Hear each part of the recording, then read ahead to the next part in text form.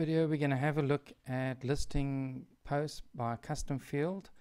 So we're looking at the start date and the end date. So for current events, the events have a start date before today's date and an end date just after today's date.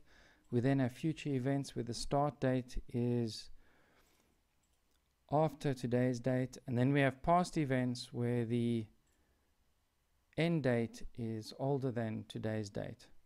Now, to set that up, what we've done is we've created a custom post type called events, and what we did is we also then created a field group. Now, in the field group we have the event start date and event end date, and we've made sure that the event start date returns the date value in this format, and this is the format that's needed for wQuery to work.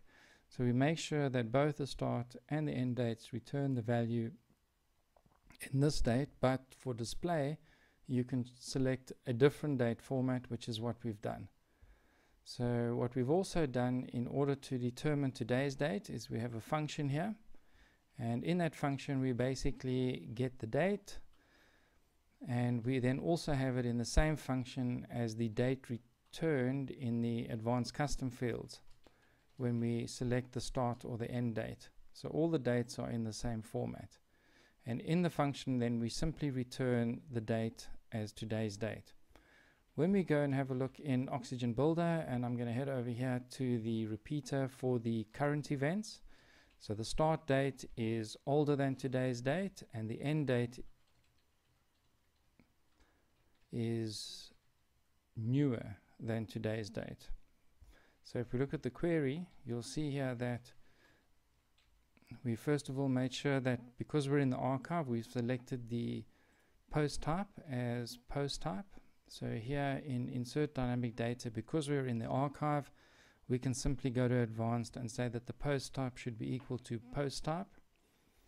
The next thing that we're going to have a look at are the meta queries for the date. So what we've done is we've created two meta queries, one with the event start date, one with the event end date. Then what we've said is we need to compare today's the start date and make sure that the start date is less than today's date and that the end date is greater than today's date.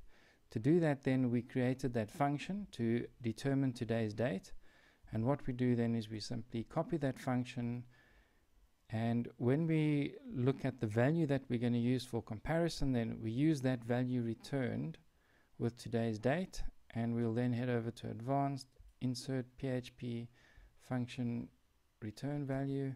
We'll put in today's date,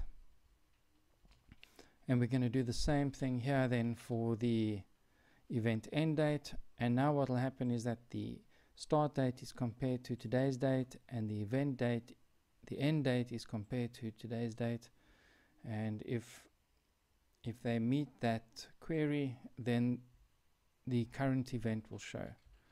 The next event we're going to look at is the future events. So in the future events, what we want to do is make sure that the start date is newer than today's date.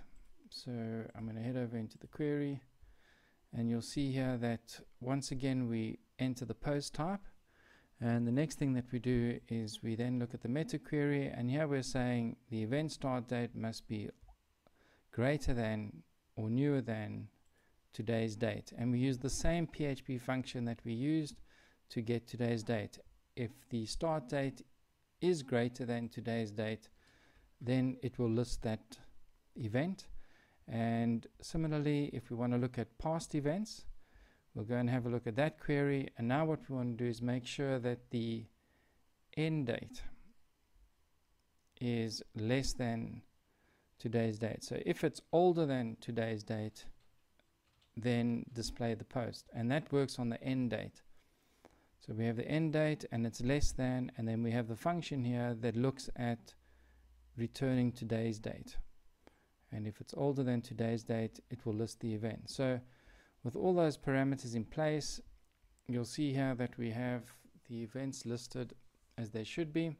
So just to test that, what I'm going to do then is I'm going to create another event. So I'm going to head over to the back end here, and I'm going to create another event, and with this event then we're going to just we'll add another current event, so it will bracket the start and end dates. So here we go. If I scroll down to the event start date, I'm going to set the event start date to before today, and I'm going to set the end date to the 17th, and with that done we'll publish. And now if we go and have a look at the events, you will see that that event now falls into current events. So right, so here we are on the events, and you'll see now that we have two current events. I'll do the same for a new future event, so we'll just call that